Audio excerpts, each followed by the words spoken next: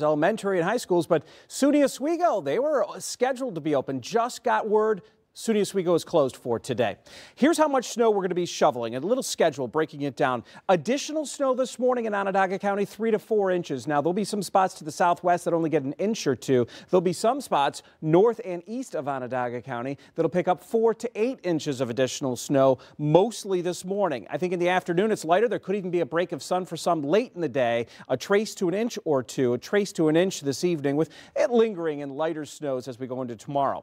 If you're going to the Crunch Amherst scheme this evening, roads will be much improved. The parking lot should be cleaned up. There'll still be a chance for some flurries and snow showers, especially for the walk back, but mostly dry for the walk in. 22, 17 the walk back, and the winds will be lighter after some wind today as well. Pretty harsh wintry conditions. This low pressure system cranking up, just spewing tons of snow our way very early today.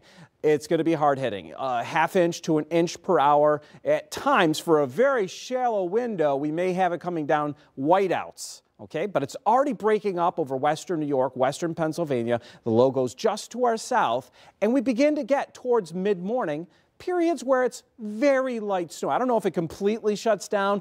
That's probably not going to happen until this wraparound moves on through. That's going to slide into Onondaga County, especially in points north, but it's only light to moderate snow versus the heavy snow we have now through the next hour, maybe 2 hours further to the east and northeast. Then some drier air with some minor lake effect coming in behind it, and that's going to be cold for tonight. Definitely tell it's February and winter. Winter break, it's called for a reason for the kids, right? There's the heavier snow here by 9 a.m. north and northeast of Onondaga County. We've got some lighter snow now, and it's very light down to the south. There also is going to be some sleet mixing in at times south and southwest of Onondaga County this morning. Then it's pure snow, but it's becoming lighter, tapering off actually to the west. Still solid moderate snow here, just a scattered flurry or two to the end of the day, maybe a break of sun to the north. With temperatures getting up to near 30 degrees, 29 my forecasted high midday.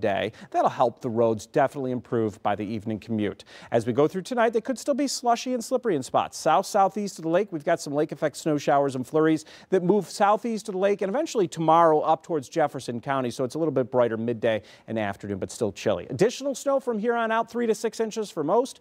There'll be 6 to 9 inches in the white there, 1 to 3 inches, and even less in southern Schuyler County. So your forecast for today, either snow or a mix to the south and southwest. Tapering this afternoon, peak of sun possible, 29. It turns breezy and colder late day. 29 for tomorrow with morning snow showers.